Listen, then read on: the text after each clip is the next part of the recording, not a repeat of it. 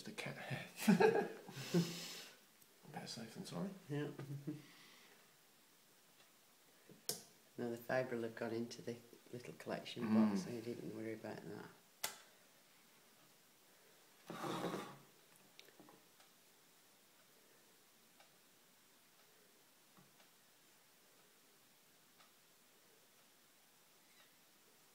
So John learned how to fusion splice about lunchtime, and now he's doing his own customer connection.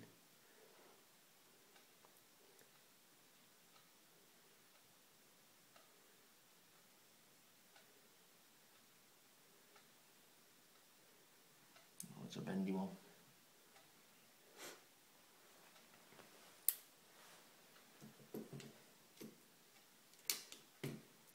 So this is the new demo kit that we only got today from Sumitomo. This is a nice little cleaver. And this is the portable fusion splicer. So, unlike the big one that we also got on loan from them,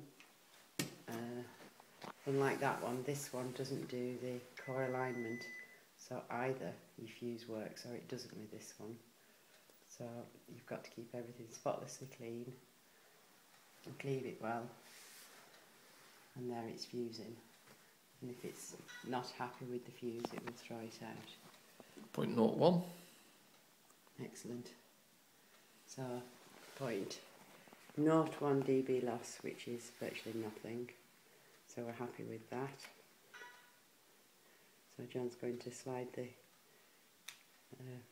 splice protector up now. Remove the fibre from the holders and pop it in the heater to heat shrink.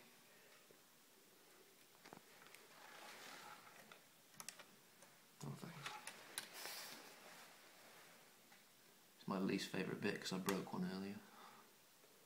Everybody breaks one.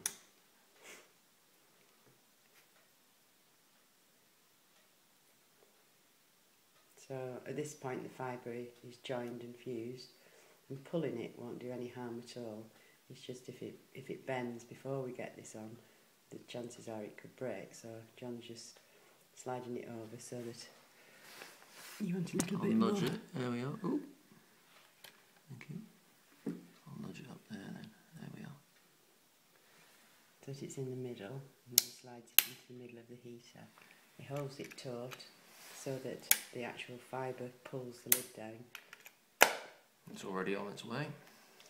The little heater comes on, which is that yellow one, and when that's all yellow, it'll then go to black to say it's done, and a little blue fan will come on to cool it because it'll be very hot. It looks like that's more or less cooked now.